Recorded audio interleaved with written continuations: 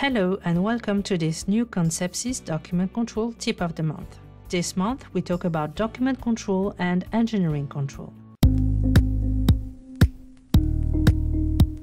For industries involving design and construction, engineering documents are key during the project, for example during the design and engineering phase, and after the project, for example for maintenance, operations and modifications. Two job functions play a major role in the documentation: engineering control and document control. When it comes to creating documents, reviewing, modifying or updating documents, the engineering and the document controller have complementary roles. Engineering produces documents and drawings according to the scope and constraints of the project, modifies and updates documents and drawings when necessary, checks documentation as per technical and quality criteria. Document control checks the quality of documents and drawings, including metadata, templates, legibility, etc. They are gatekeepers. After quality checks, if an error was found, they send back the documents to engineering for modification, and they ensure the rules for documents and drawings are followed. So engineering and document control must constantly talk with each other. For this interaction to be efficient, it is important that roles and responsibilities are clearly defined and communicated. Here we have an example of a process captured to explain and define roles and responsibilities for each party. In the example we have here, engineering tasks are shown in green and document control tasks are shown in blue. Engineering control and document control work hand in hand, but these roles are different and executed by different skill sets: engineering and document control.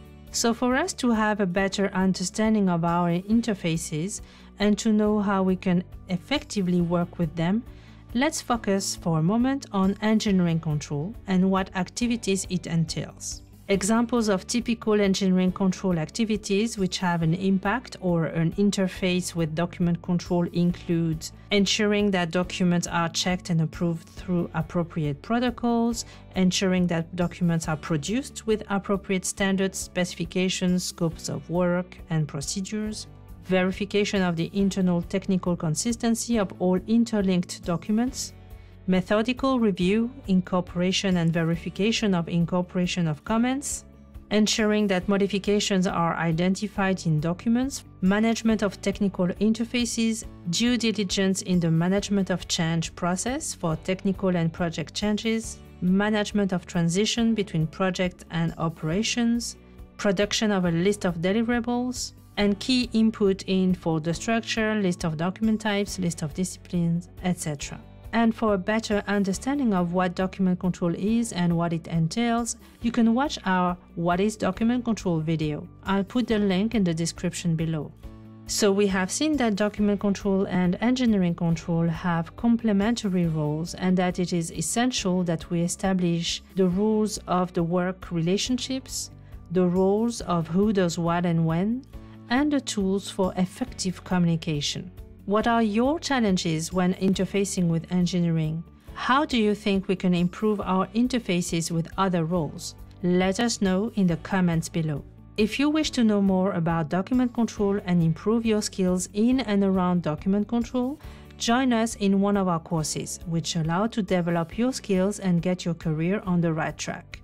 We have different courses, each one designed to accompany you throughout your career in document control.